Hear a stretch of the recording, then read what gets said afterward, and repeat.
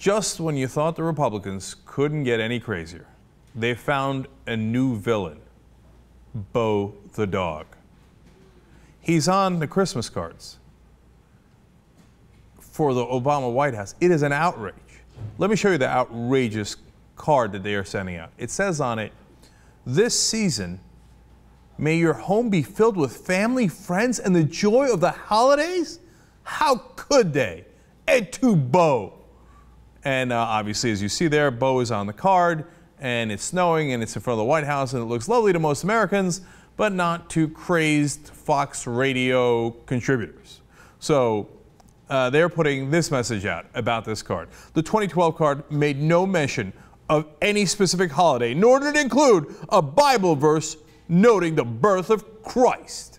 Outrageous. And then he talks about how Bush, from time to time, would include Bible passages. Then he says, "That was back in the day when Jesus was the reason for the season, not a Portuguese water dog."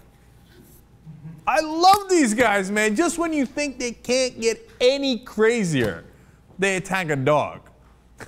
I guess, you know, that old story about dog bites man is not a news story, but man bites dog is a news story. Well, I guess we got a news story because Fox has bitten a dog.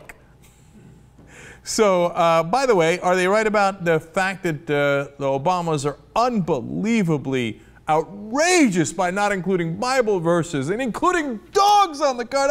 I can't believe it. Let's show you George W. Bush's Christmas card from 2005. That would look to be identical to the ones that the Obama White House sent. It has no Bible verse. It is a picture of a dog playing in the snow in front of the White House, except instead of a real picture, it's painted. Wow, ladies and gentlemen, they got Obama. I mean, this is exactly what I'm talking about with Obama derangement syndrome. Even if it was Republican ideas like the mandate in health care, whatever it might be, it doesn't matter. If Obama does it, oh God, Bo! How can Bo do this? This is crazy! By the way, is Bush the only one that sent out just normal Christmas cards with a picture? I almost said it the way my son says it, Crimmett card. So, no, here's the demigod Ronald Reagan in his 1983 Christmas card.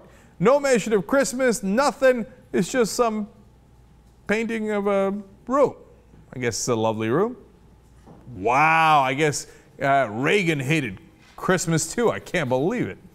Now, we think that this is no big deal. Now, JR earlier today was talking about what if he was at the White House and he was sending Christmas cards. Knowing that the Republicans are going crazy over stuff like this, he said, nah, I'd get a little bit more attention. I sent him a card like this. Well, that indeed would get more attention. JR, is that a pit bull that's going after Bo or his fatter brother?